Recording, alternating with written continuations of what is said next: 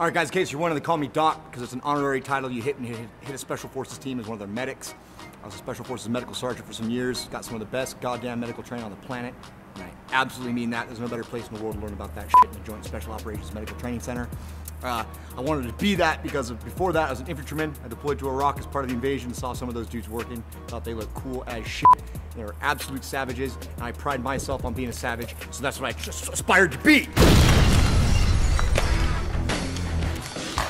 I'm done here.